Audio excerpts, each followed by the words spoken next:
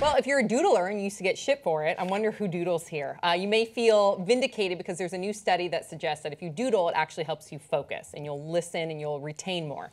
So according to this new study that will soon be published in the journal Applied Cognitive Psychology, psychologist Jackie Andrade, what she did, this is a small study, but listen to the results. So she took 40 participants, 20 and 20, divided them up equally. She had them listen to this really long, boring voicemail, and the voicemail was pretty much this lady talking about, like, you know, doing some updates to her kitchen, and then she was gonna have some people over. And so after this long, boring voicemail, the 20 people that were doodling, and what she did is she had a piece of paper with like squares and circles, and that's how she asked them to doodle, because she didn't want anybody to have like a preconceived notion of what doodling would be, and then they'd be distracted.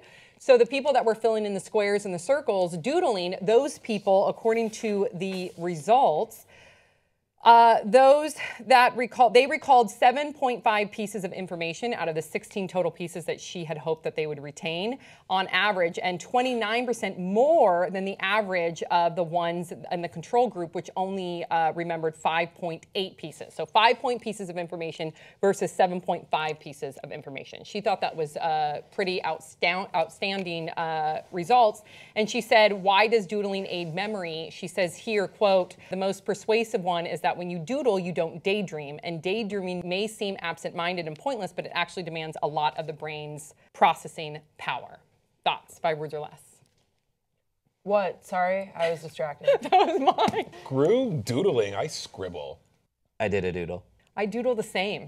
When I doodle, it's always the same basic bitch things. What is it? Like, Basic bitch. like a fucking heart over and over, like a heart, or like a sunflower or a sun, like total basic bitch stuff. Wow. What is the difference between a doodle and a scribble? Because I agree with you, but I think you should explain it to our viewers. well, Oh, that's a good question. yeah, you know, well, ever since I was been known as being an angry black man, I realized that the aggressiveness that it takes to scribble is way more satisfying to my soul than it does to doodle. So your scribble is like an angry doodle. Yeah. Okay. But after months of therapy, I've realized that I prefer now in 2016 to just write my signature over and over again. That I have conceited. several. Shut up, Brett. I have several different ways of writing my signature, and the current version is just J dot. And it's so satisfying. I'm kidding you guys.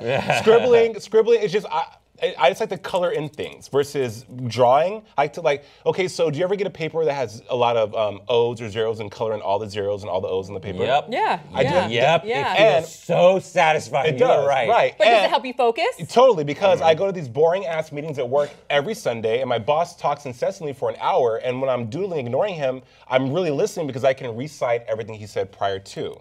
Interesting. So it works for you. Yeah. Do you doodle? Do you scribble? Here's what it's like. Or do you daydream? Here's what it's like inside your head. We all have a 3-year-old jerk child in our brains that's like, nah, I want pay attention to me. I love it. And that's usually also be like, think about airplanes, think about coffee, just like everything, blah, blah, blah, blah, blah.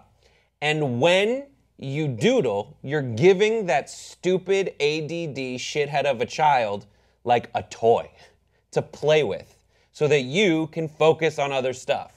And that's exactly what it is. It's just you're saying, all right, fine, you do something. Here's a creative outlet for that part, that random accent, what's it called? The free roaming attention in your brain.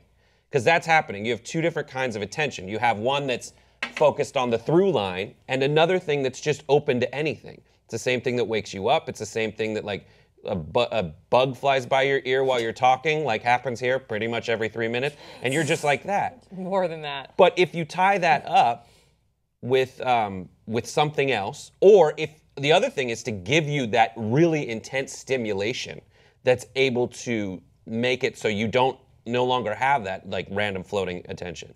That's why when you're playing video games, which are such an immersive experience that bombard you with every possible kind of information, you'll sit there and you'll look up and it'll be 3 hours later. Yeah. Because every possible free-floating attention span you had was given something to do. Grace?